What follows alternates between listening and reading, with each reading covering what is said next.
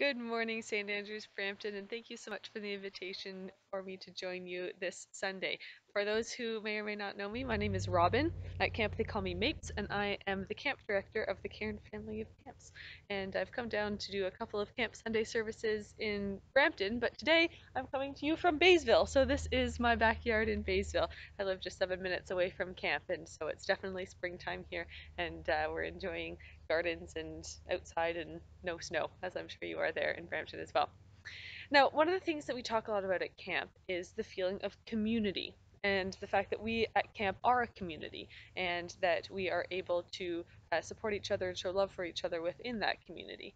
And I'm sure that you are part of other communities, whether it's a camp community or maybe a school community or your family is a community or your church community, or maybe a Girl Guides or scouting or something like that. So what communities are you a part of? I want you to think of one or two of them that you have in your head. What groups are you part of? And then how do you serve that community and how does that community serve you? Because I think that that's one of the important parts of a community is that there's something that you're able to take from that community, but then also something that you offer to that community. So, what do you offer to your communities that you're part of? And what do you gain from those communities, whether that's experience and refining your soccer skills or your hockey skills, or if it's something like love and support and community like you might in a church community. Okay, so think about those things. And now at camp we have something that we call the 4 S's.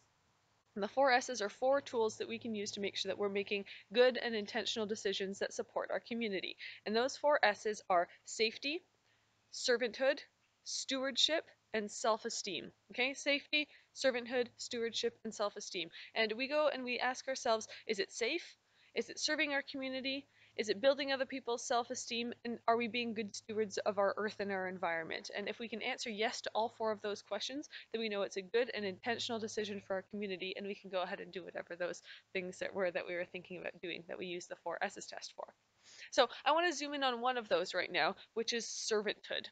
And we talk a lot about servanthood and service in the church.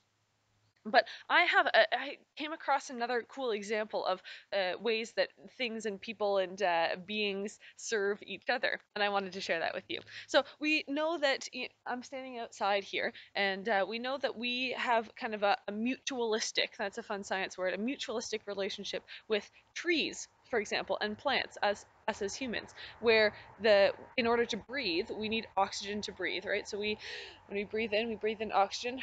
When we breathe out carbon dioxide. And the trees, they have the opposite way of respiration or breathing. So they breathe in our carbon dioxide and they breathe out oxygen. So we breathe in oxygen, out carbon dioxide. And if I was a tree, I would breathe in carbon dioxide and breathe out oxygen for people to be able to breathe and other animals as well.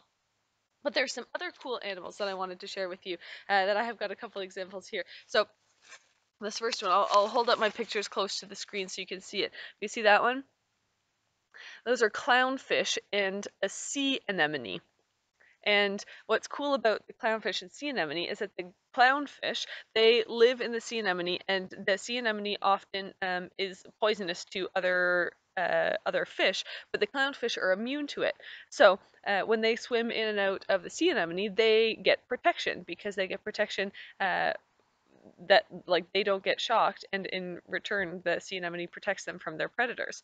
But that other thing that the clownfish does for the sea anemone is that it attracts other fish to come because they say, oh look, a tasty meal, and then we'll come in and try to eat the clownfish, but then of course the sea anemone gets its food instead. So that's a cool little mutualistic relationship where they serve each other. Now here's another one, another underwater one, but you see there, I need to make sure I can let you see that picture. See that? So that's obviously a shark, but do you see what is attached to the shark? You see that right there, and that right there.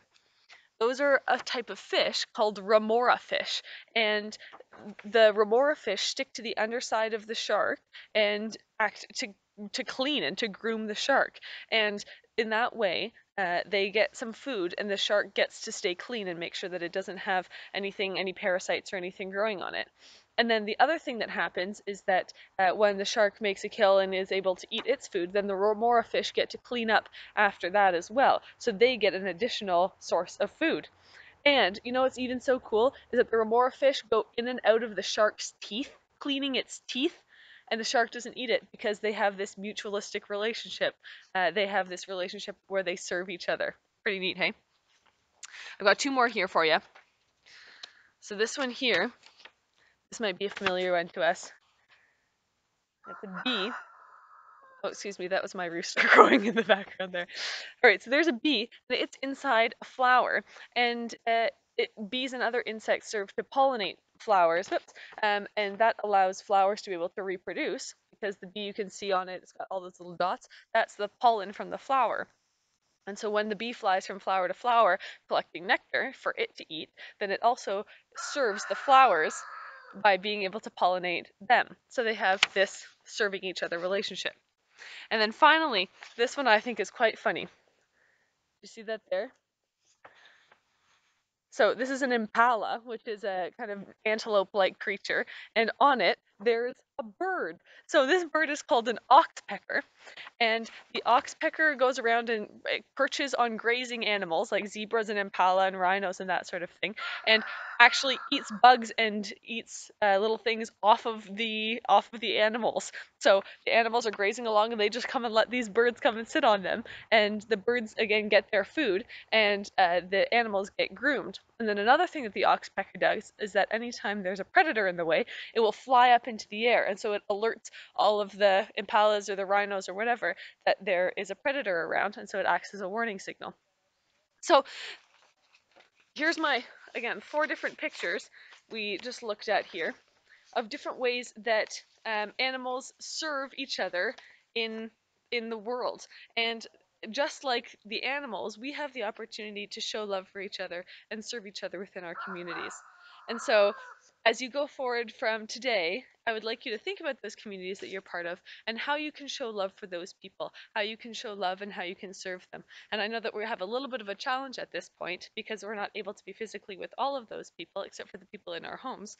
But how can you serve them? How can you show love? How can you reach out and express love for someone else over the course of the day today or over the course of the week? So I'd like to leave you with that thought. We'll close together in prayer. And before we do, again, I just wanted to say thank you so much for letting me join you and for sharing a little bit with you. And I look forward to the time that we're able to spend time in community in real time as well. But let's close together in prayer. God, thank you for the opportunity to um, serve each other, to show love for each other. And thank you for all of the examples that were given in our own lives and from nature, from the animals around us, that it's just so spectacular the way that the world works and can work in such harmony and show reciprocity to each other.